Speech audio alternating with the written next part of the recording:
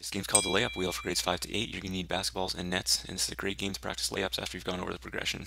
So you're going to use all 6 basketball nets in your gym and the center circle, and you'll create 6 teams, and each team will face one of the hoops, and the first person in each line will get a ball. Now on the signal, the first person in each line will run to their net and perform a layup, and whether it goes in or not, they'll get the ball and bring it back for the next person in line, and then they'll go to the back of the line, and then it continues on and on. You can do this timed for a minute or two, and after they're finished the minute or two of layups, then they'll all rotate. So they'll all move one spot over to the next hoop, and then they'll continue the same thing, and you can go until they've gone at all 6 nets. Pirates, it's a good game to play within a basketball unit, especially if you're working on your dribbling progression.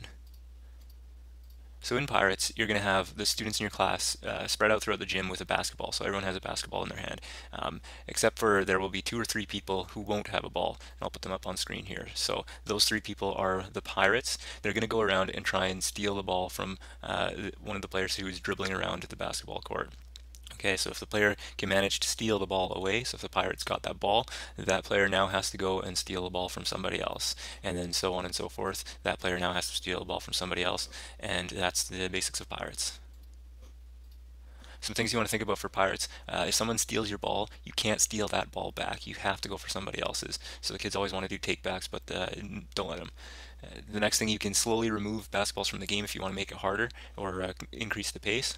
And remind students that they can never stop their dribble or double dribble, because that's kind of the purpose of this game, is so they can focus on their dribbling skill. This game is called Mini Basketball Relay. For grades 5 to 8, you'll need basketballs and hoops, and thanks to Zane Gardner for inspiring this idea. So to start, we're going to have one team of 2 or 3 players, and we're going to face one basket, and another team who is going to face the other basket. So it's best played on half court, and it's a relay style. So you can play to a certain amount of points, first team to 10 points, or for a certain amount of time. And on the go signal, the first player in each line, they're going to go and dribble the ball up and take a shot where they feel they're comfortable to shoot from, and they'll keep shooting until somebody gets it in. And we saw the green team, they actually got it in on their first shot. So the team would yell out 1, that's the score that they're at, and that's the sign for the players to retrieve their ball, and they have to dribble back to their team. And as soon as the players get there, then the next person would go and continue on in that format, and they'd go continue on, play and play until one team has won the round. This game's called Noodle Basketball. For grades 5 to 8, you'll need basketballs, nets, and pool noodles. And thanks to Randy Ike for another great game idea. So you start on a basketball court, and if you don't have a basketball court with actual nets, you can use bins or a garbage can, something like that, and divided by a center line, one team on one half, one team on the other half, and the majority of the players will have a ball, maybe 30% of them won't, and the blue team's going to try and score points on that net, and obviously the green team on the other net. And the remaining players, they're actually going to be taggers, and they're going to get a pool noodle. So those players have pool noodle, and what happens is the taggers, they can only stay on their half. So the blue taggers have to stay on that half, and the green players have to stay on that half. And if a player, so when the game starts, you say go, and the players are going to start running around all at the same time, dribbling their basketballs, trying to score onto the other team's half. If a player enters the other team's half and the player with the noodle tags the ball, then simply that player just has to take that ball, dribble it back to their own side, and they can reset from there. And if a player can make it around, get to the net and take a shot, get a hoop, that team would get a point. So that's basically the idea. You'd have timed rounds, so 2 minutes per round, and you can have it where the first round, layups only. And then second round, you can add jump shots. Third round, add 3-pointers if you make a line or if you have a 3-point line already. And on the fourth round, the taggers can go anywhere they want, not just on their own half. And if a player is tagged, then they'll have to do some sort of an exercise that you've determined beforehand.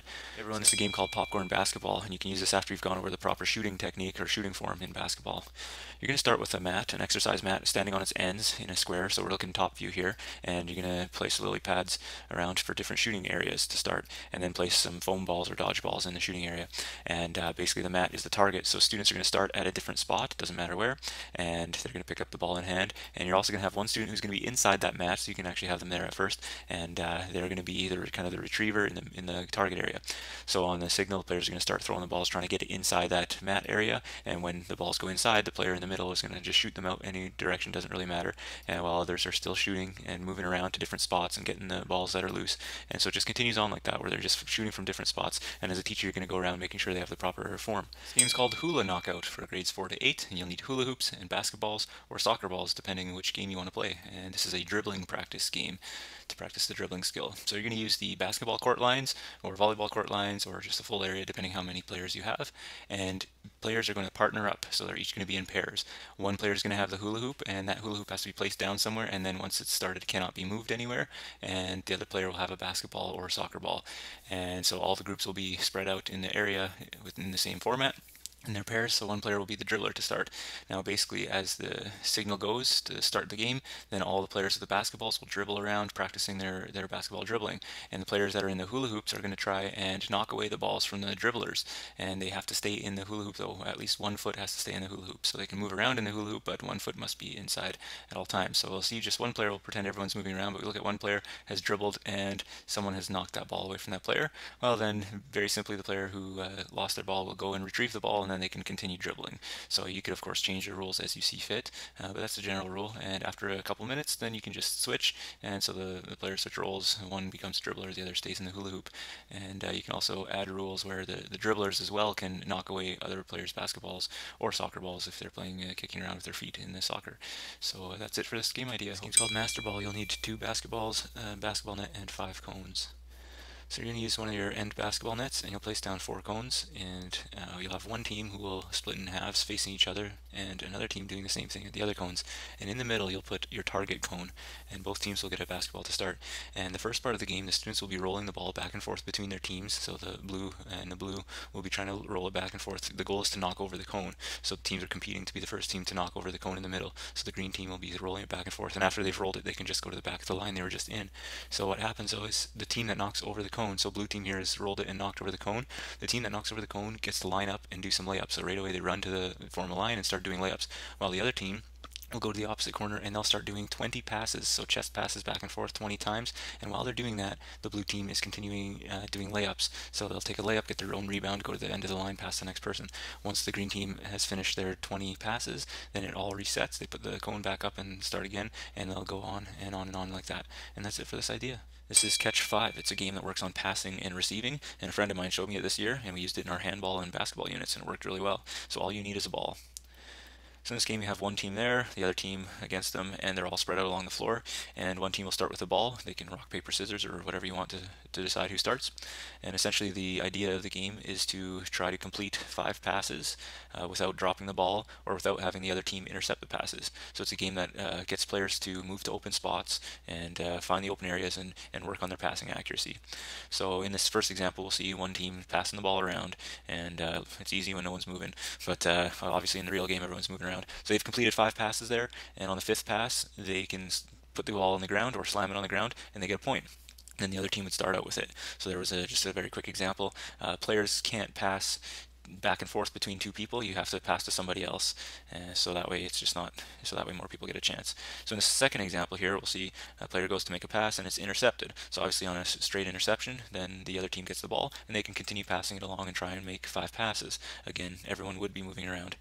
There we see a player threw it out of bounds, so when that happens, then it's simply the other team's ball, and then it continues on. So they can work on pivoting and moving around and all those types of things.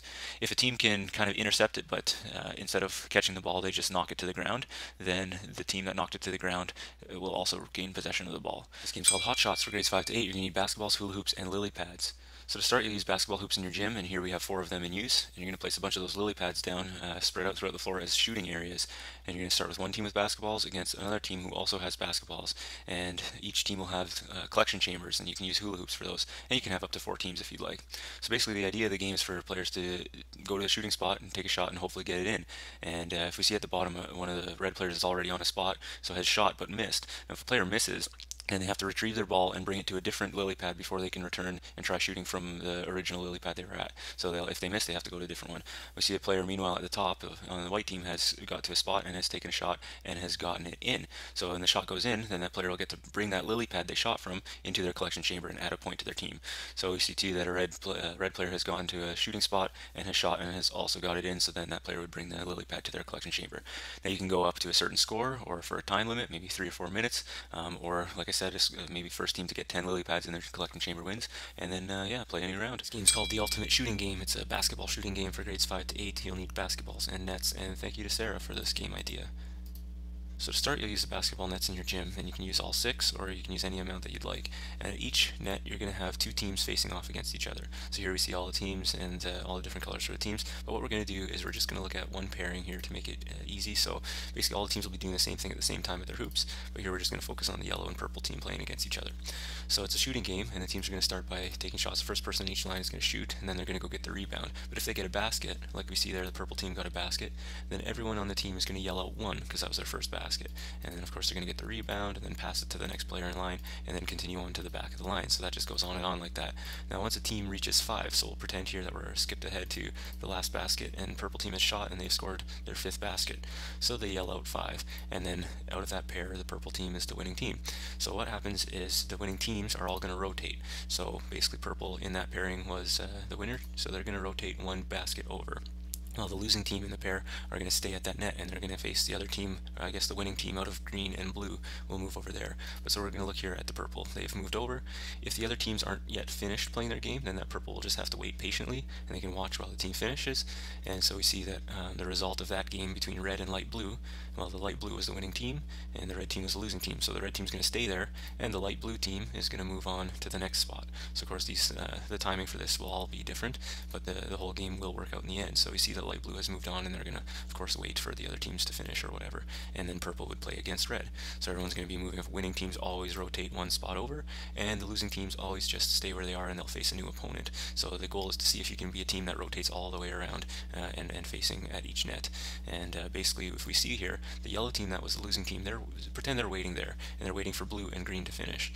So when they're waiting there, they watch carefully, because as soon as one of the teams hit their last basket and yell out number 5 or 5, then yellow gets a little bit of a head start, so they can start shooting already while the winning team then quickly moves over. And essentially that's it for this game idea. So thanks again, Sarah, for this game idea, and if you want to see more games, you can head to PhysEdGames.com for more games.